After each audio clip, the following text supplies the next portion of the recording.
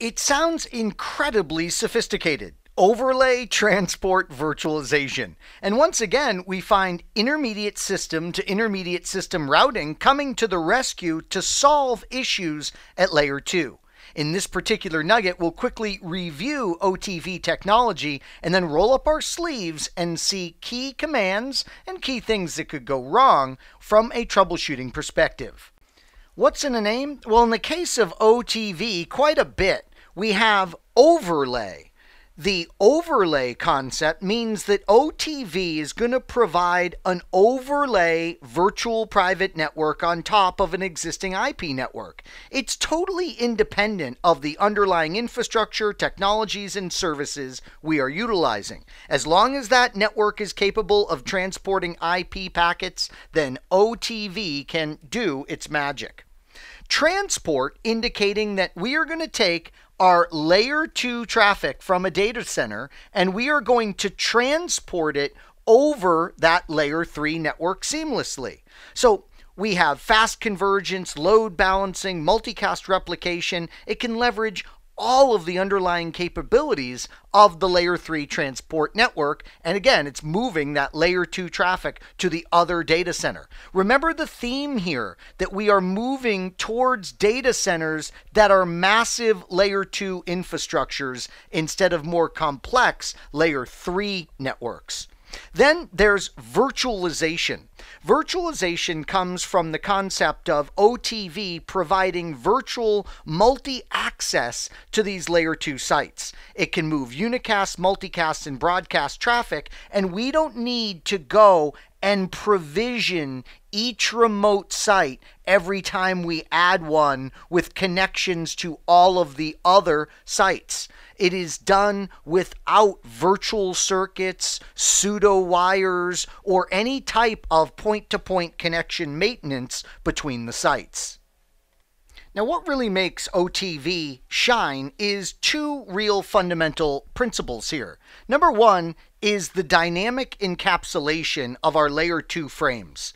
So it is a point-to-cloud type model where the layer 2 frames are going to be encapsulated in IP packets and then independently routed thanks to ISIS to the particular destination or sites to which they are destined to. Then there's the concept of protocol learning. Overlay transport virtualization is going to use MAC address routing based on the ISIS protocol to dynamically learn which MAC addresses are available in each of our layer 2 connected sites. So unlike Fabric Path, it's important for us to remember that OTV is an edge function.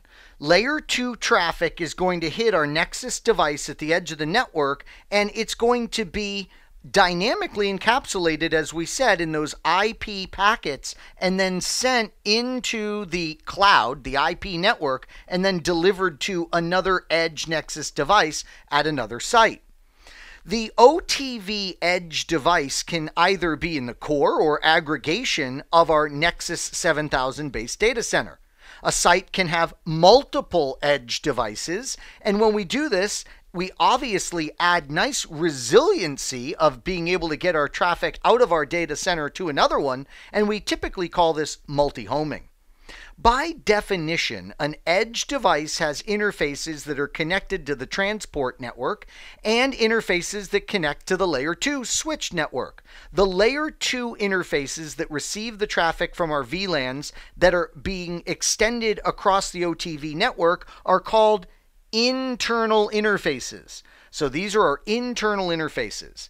They're regular layer 2 interfaces, and typically we would use 802.1q trunks there.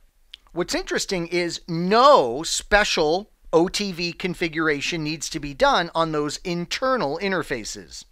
Now there's the concept of a join interface. The join interface is used to source the OTV encapsulated traffic and send it to the layer 3 domain of the data center network.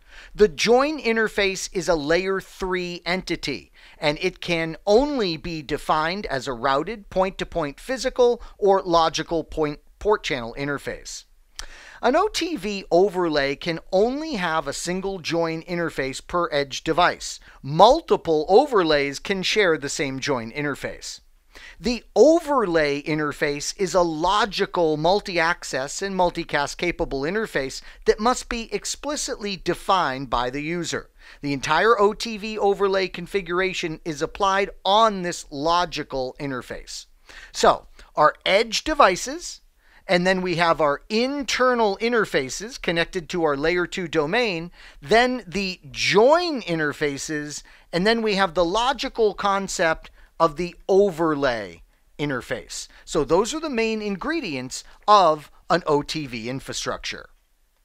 Now remember, in order for this to work, these different edge devices need to be able to discover each other. We call this neighbor discovery and adjacency creation. It can be done in one of two ways, as you recall. If the transport's multicast enabled, then we can use a multicast group in order to exchange the control protocol messages between these edge devices running OTV. If we don't have a multicast enabled transport, then we have to configure the adjacency server to which all the other edge devices are going to register. The adjacency server will then communicate this list of devices belonging to a given overlay to all of the other OTV edge devices. Cisco strongly recommends that we consider a multicast enabled transport in order to easily extend VLANs between the different data centers. What about spanning tree protocol? Well, sure enough, spanning tree protocol, I'll draw it here as part of this data center. So this is data center 1. Spanning tree protocol could be running in here. That's fine, but it is absolutely going to be blocked from transmission over the OTV devices. So this is built into OTV and requires no configuration. This dynamic blocking of BPDUs from the internal interfaces going into the overlay. Sure, again, you can run STP in here, but it is absolutely not to be transported over the overlay network. This is a really nice feature, separating our spanning tree domains and limiting any particular problems that might occur in one particular data center from affecting another. Now, one thing we really love too is this multi-home and load balancing configuration that's really simple to pull off. Let's say this is data center 2 over here, and we have Nexus A and we have Nexus B. What we end up doing is multi-homing here for these OTV edge devices. This adds redundancy, and it really is a wonderful configuration. OTV has a built-in mechanism to ensure that only one of these edge devices forwards traffic for a given VLAN. The edge device that has the active forwarding role for the VLAN is called an authoritative edge device, or AED, for that particular VLAN.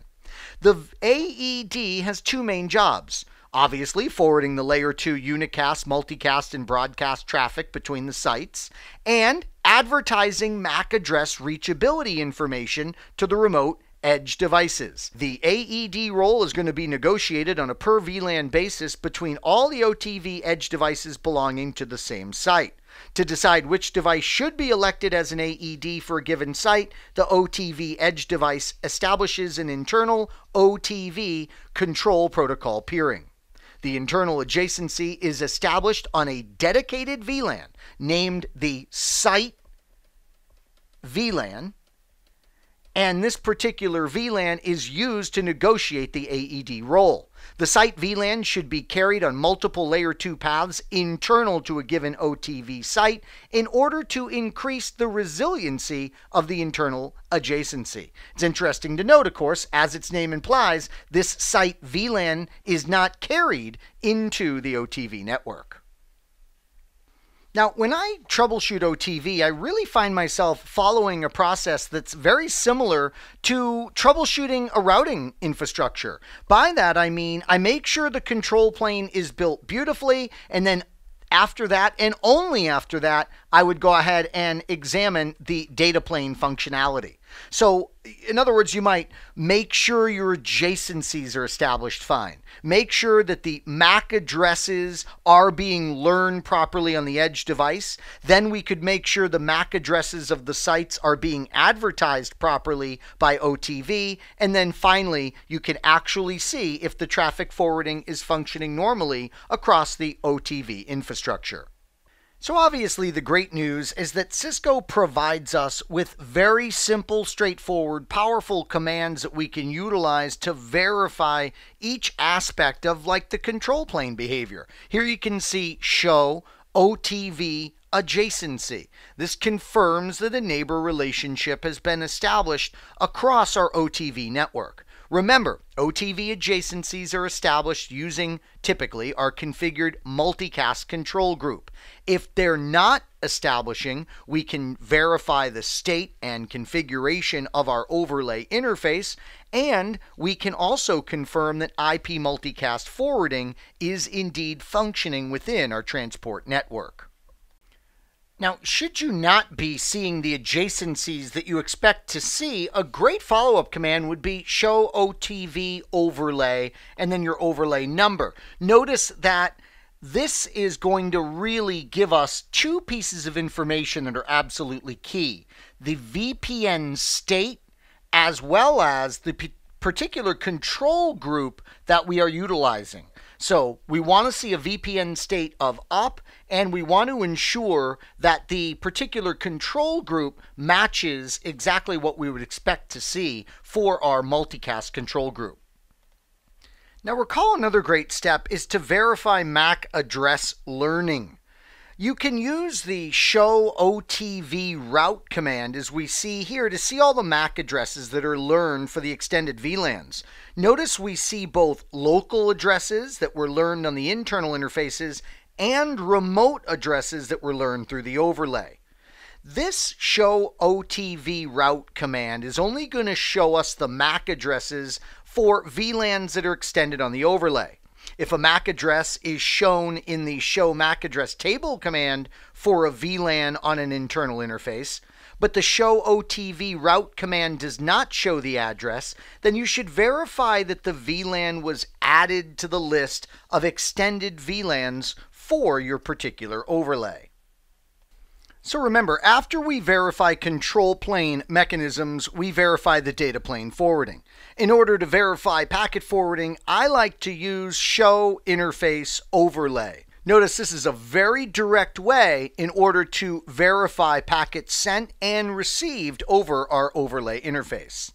And finally, we do have some additional OTV verification commands I'd like to share with you. Like, for instance, show OTV statistics. We have a multicast and an overlay keyword we can use here in order to see specific statistics regarding the OTV control plane protocol. There's show OTV ORIB clients. This displays information about the OTV routing information-based clients. And then finally, show OTV site, which displays information specific to our overlay transport virtualization site. By the way, if there is any issue in establishing an OTV ISIS adjacency, something else we can do is look at the ISIS adjacency log. You would do this with show OTV ISIS internal event -history adjacency. So this command is a mouthful, but this will allow us to see the adjacency log and perhaps track down problems. Now, let's talk about first hop redundancy protocols in OTV. This is a messy situation that we could run into. Over here we have site B, and over here we have site A, and we've got these edge devices. For a particular VLAN, let's say this is the HSRP standby device, and over in the other site is the active device. Sure enough, what could happen is traffic could enter, be routed through the OTV environment to the, not an all-terrain vehicle, but the overlay transport virtualization. It could be routed over to this active HSRP, let's say, device, just to be routed back to site B. So this is a very suboptimal situation that could result from a first hop redundancy protocol like HSRP, VRRP, GLBP, any of them. So we want this behavior to be prevented since it is at the very least going to lead to quite suboptimal routing. So what is the solution that I want you to be aware of? Well, in OTV, we call it first hop redundancy protocol filtering. You got it. So what we are going to do is filter the first hop reachability traffic so that the different routers and the different sites don't see hellos from each other. So what we're going to get is we're going to get the active and the standby elected in each site so that it doesn't cross the site boundaries. If the routers in the different sites don't see hellos from each other, they'll of course select an active and a standby in the particular site. The active router in the site will be responsible for forwarding the traffic for the virtual IP and MAC address for that particular site. Now, to filter the first hop reachability traffic, we need to do two steps.